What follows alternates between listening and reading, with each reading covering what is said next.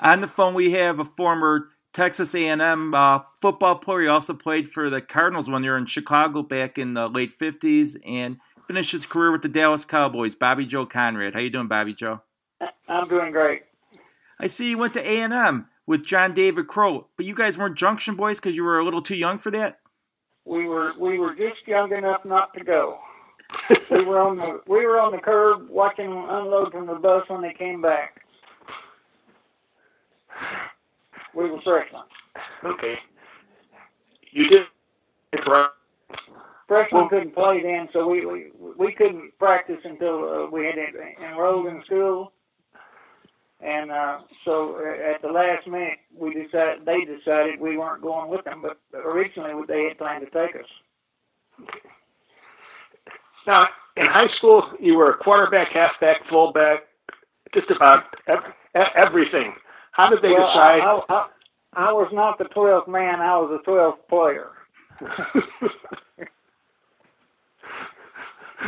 So when they needed somebody, they just called on you? I played all the backfield positions and in. And I guess I couldn't find a place to play, so they just moved me around. Well, you must have been pretty good because you were an all-state quarterback in Clifton, Texas, right? Yes, sir. Where exactly is Clifton? Clifton is about 35 miles northwest of Waco. And everybody now knows about Friday Night Lights and how big high school football is in Texas. Yes, back then in the early 50s, was it just as big? Well, we had one game. There was 1,100 or 1,300, 1,500 in the town at that time, and we had about 3,000 at a ball game standing around. So how did you decide to go to A&M? Well, I was originally committed to go to TCU, and Barry Bryant came to Clifton. We went to one of his ex-Aggie, not an ex-Aggie, but an Aggie, and his wife had dinner for us, and the superintendent and the coach and everyone were there, and he was pretty impressive. And I knew it was a good school, so I didn't worry about that. But I ended up going to A&M because of his visit, I guess. How was it playing for him?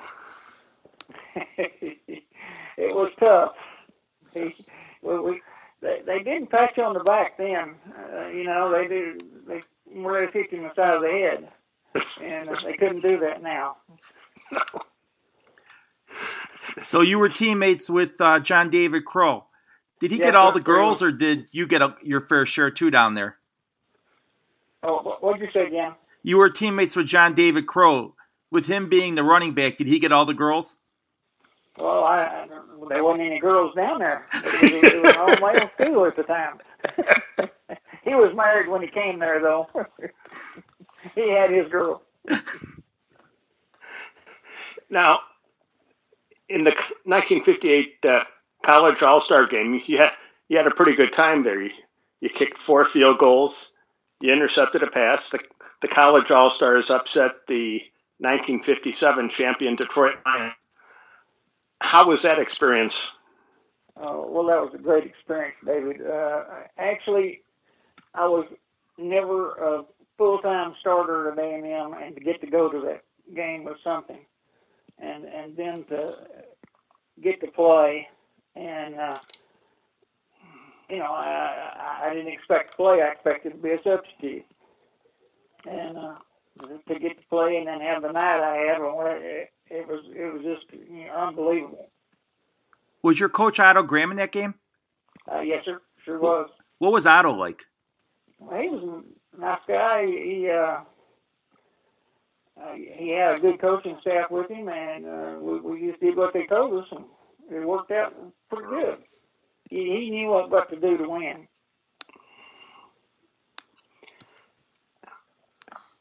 And he had a few horses, too. When you have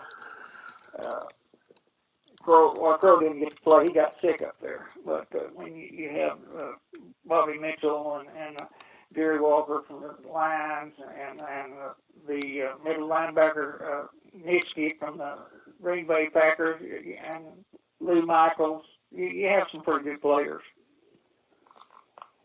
Well, in fact, there's about 7 or 8 of those people that made the All-Star team a number of times. And Chuck Alley was a substitute, and he was still playing for Dallas when I was in Dallas in 1969. And John Henry Johnson was on the team also. John Henry, he wasn't, was he? He was on the Lions. He was playing.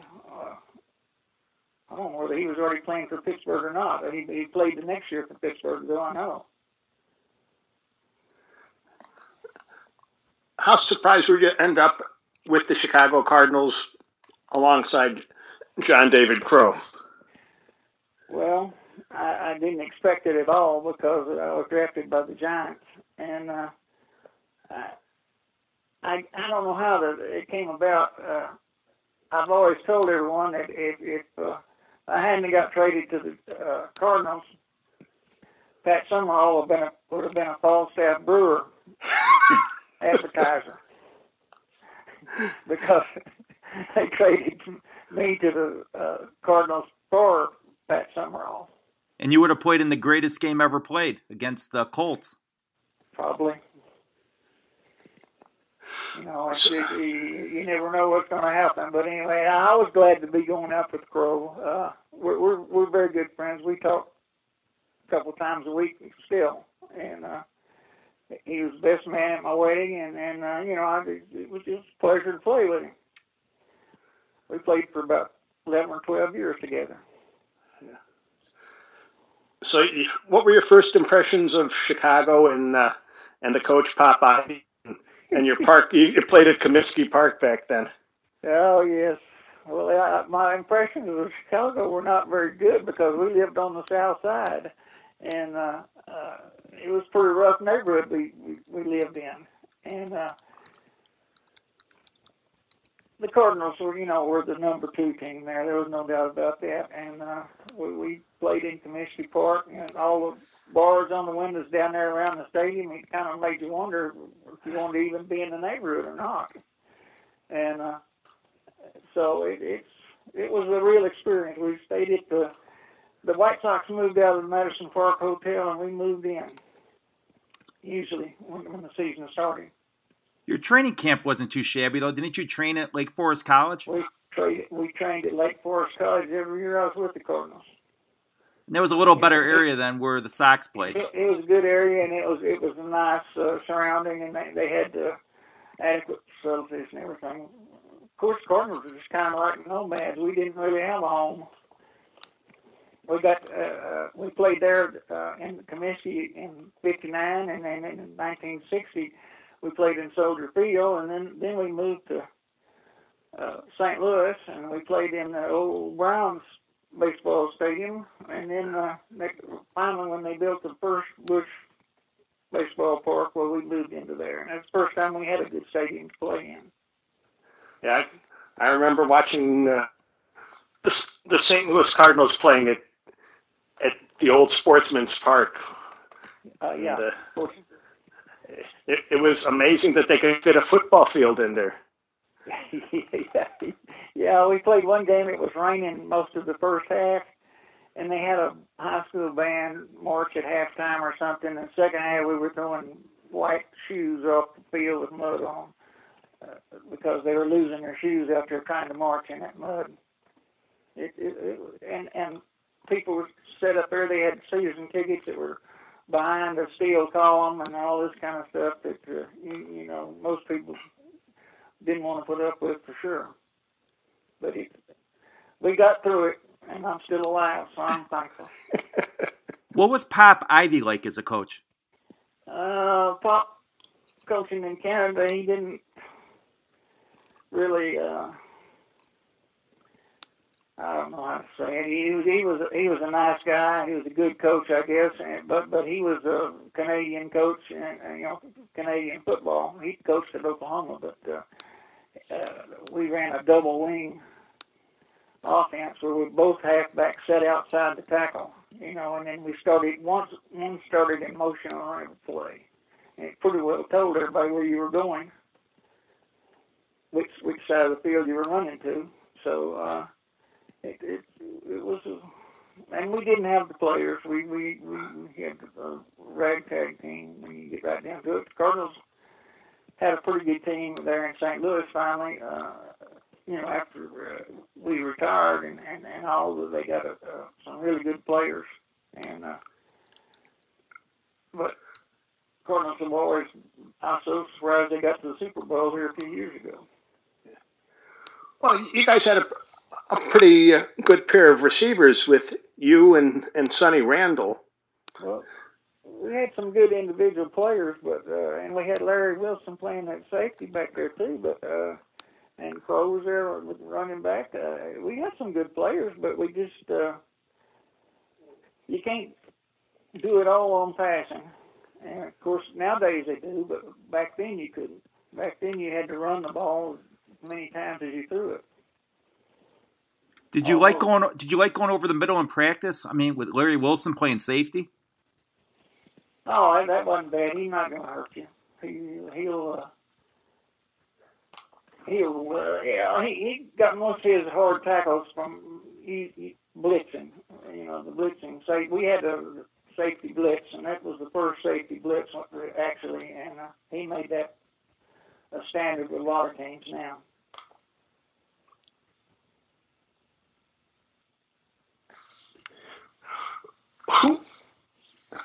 Which team did you enjoy going up against the most?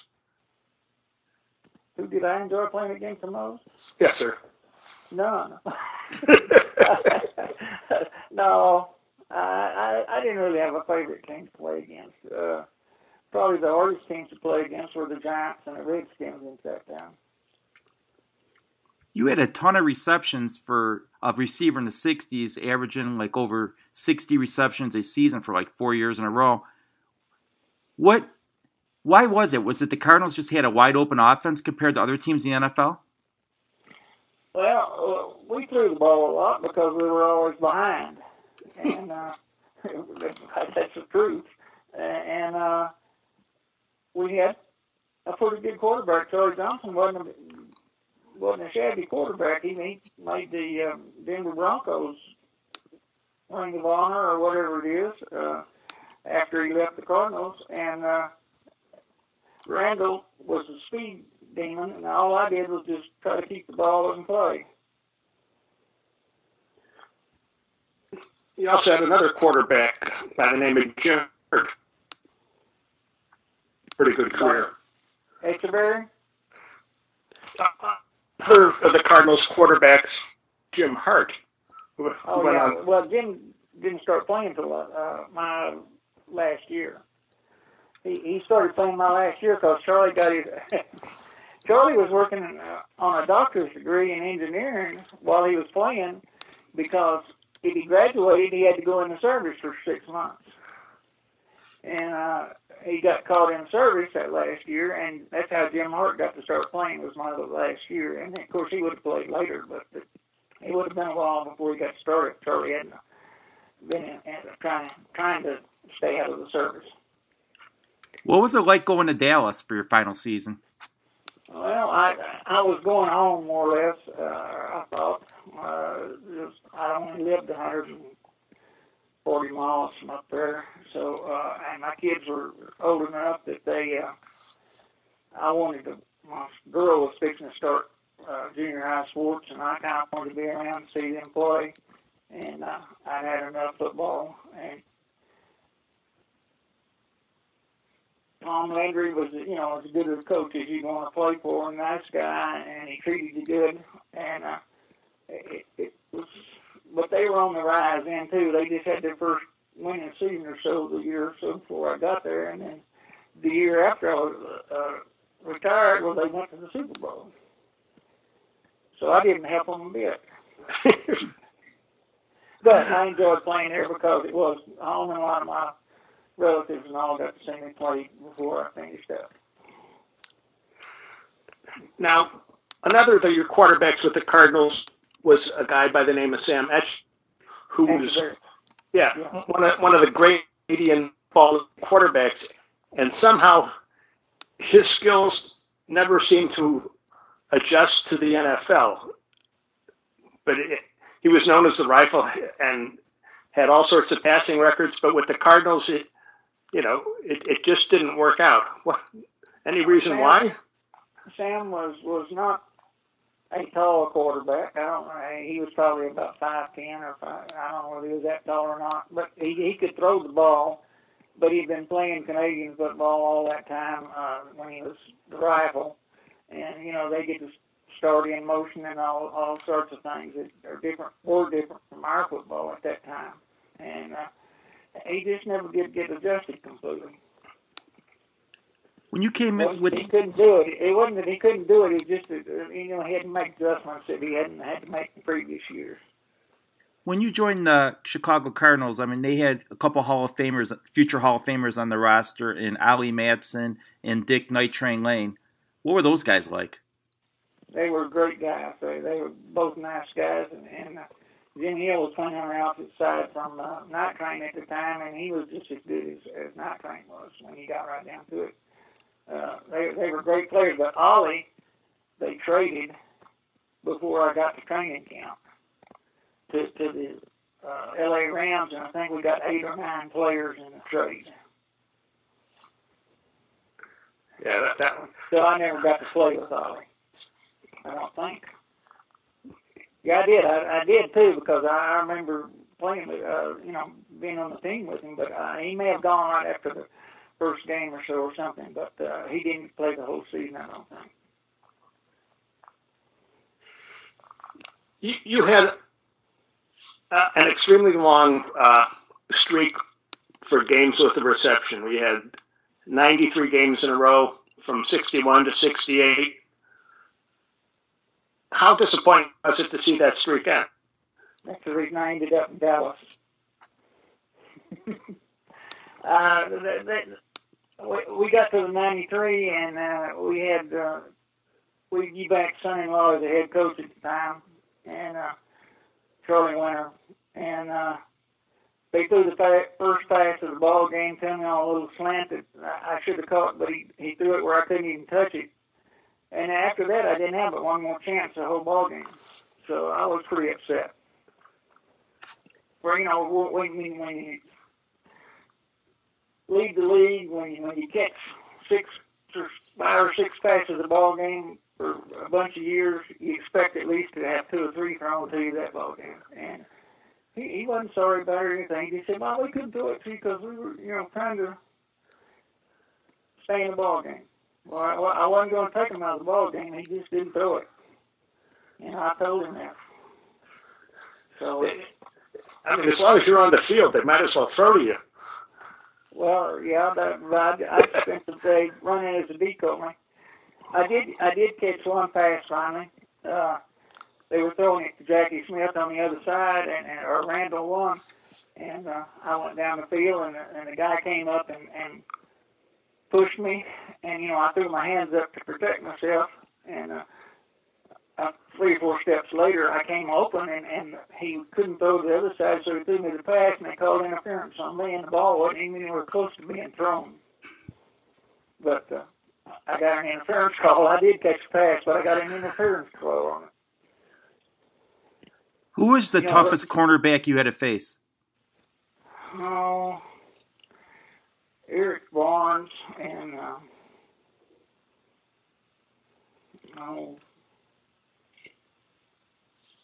he played for the Giants and a Cleveland cornerback at the time. They were the 2 toughest. And we were playing against Cleveland that day that I got shut out, so I guess he's the best cornerback.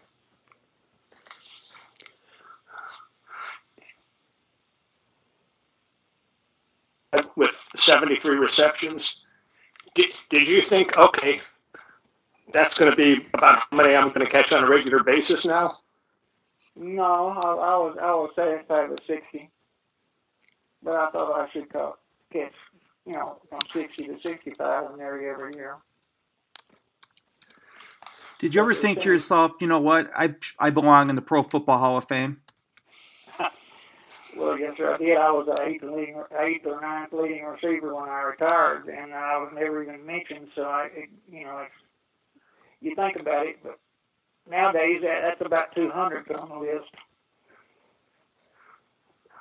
But it's become a different game where guys routine will get 89 or something like that. No doubt about it. If we threw 25 passes, we'd thrown a whole bunch of passes in a ball game. Now then they throw 25 in the first half, sometimes the first quarter. Yeah. So, you can't compare. You brought up the name of one of your teammates who is in the Hall of Fame, Jackie Smith, and I just remember he seemed impossible to tackle, but you'd have to push him out of bounds to stop the play most of the time, it seemed. Yeah, he was a big, rough, raw runner. He was fast. He was faster than most people thought, and he was hard to bring down because he just tough as a nail. And he gave it all he had every play, too. Thank you. He was a wide receiver when he came to the Cardinals. When you were inducted into the Texas Sports Hall of Fame in 2002. Yeah, yes, sir. How did you feel when you found out you were going in that Hall of Fame? Well, I was sort of surprised about that too, but after it'd been so long since I'd played, but I was, it was satisfying as it could be.